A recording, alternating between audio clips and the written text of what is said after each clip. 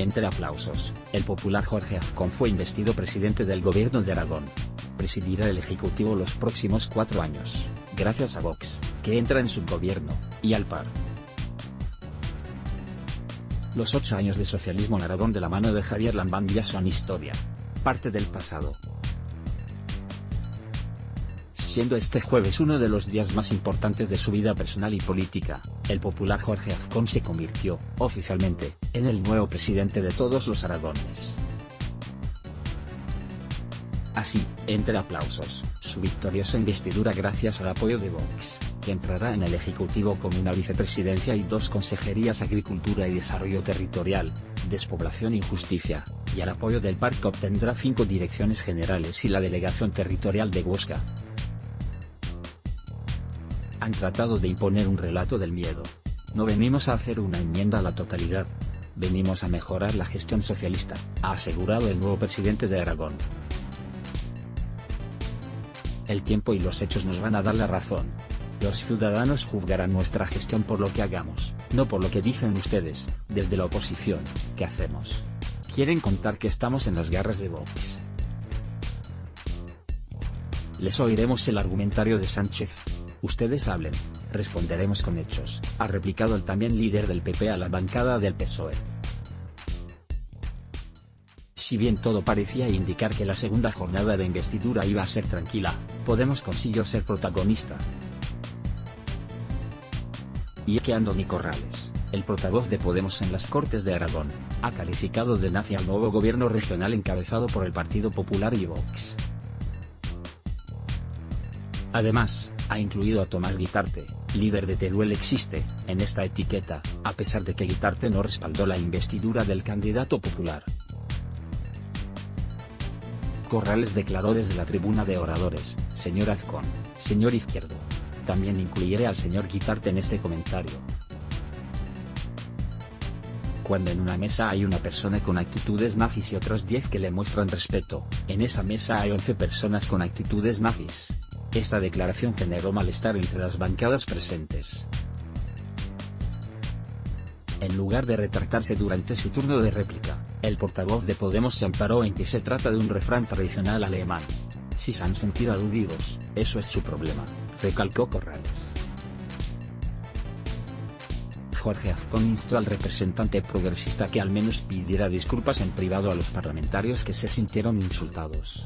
Cuando uno comete un error, lo mejor es rectificar lo antes posible, afirmó Jorge Azcón.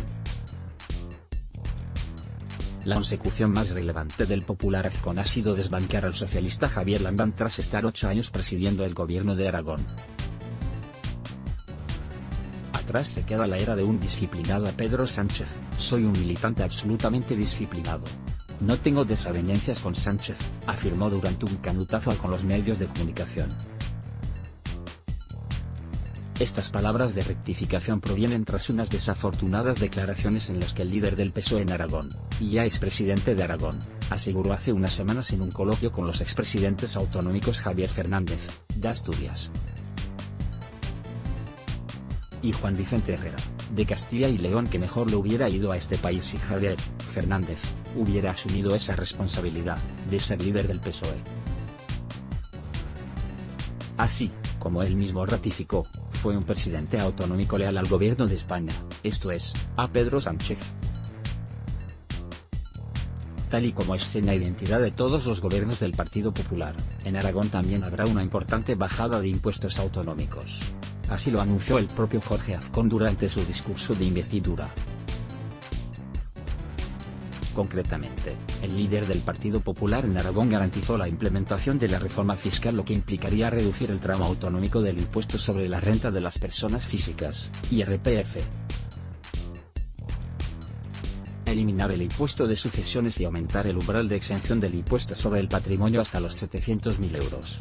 Al mismo tiempo, introdujo medidas fiscales orientadas a empresas para mejorar su competitividad. Es el momento de un cambio, enfatizó Azcón, mientras subrayaba su compromiso de restablecer la posición de liderazgo de Aragón. No solo una bajada de impuestos, también una reforma en la educación y sanidad se avecina en Aragón. Jorge Azcón ha defendido en su discurso de investidura una educación basada en la libertad, y ha anunciado planes para llevar a cabo.